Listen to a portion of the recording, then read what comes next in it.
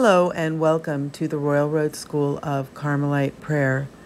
We are currently studying the fourth part of the Catechism of the Catholic Church, entitled Christian Prayer.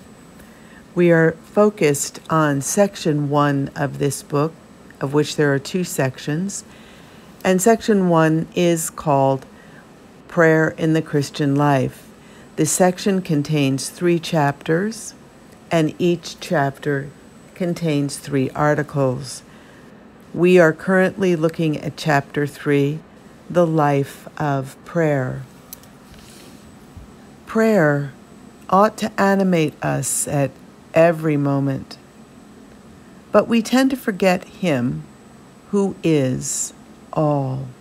He is our all.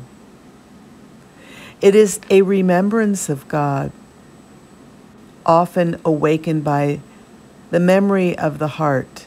We must remember God more often than we draw breath. We cannot pray at all times. If we do not pray at specific times, consciously willing it. The tradition of the Church proposes rhythms of praying intended to nourish continual prayer. Some are daily, such as grace before meals and the Liturgy of the Hours.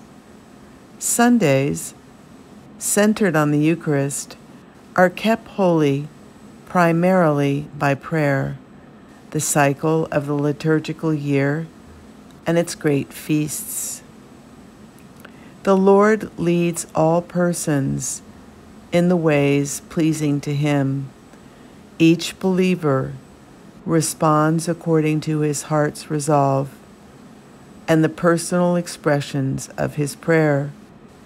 However, Christian tradition has retained 3 major expressions of prayer: vocal, meditative, and contemplative.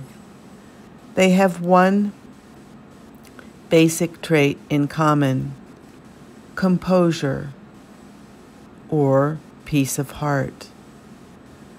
This vigilance of dwelling in the presence of God makes these 3 expressions intense times in the life of prayer. Amen. So this is the end of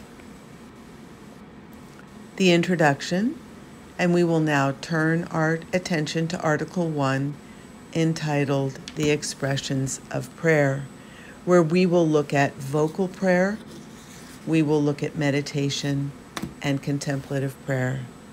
May you be blessed. Amen.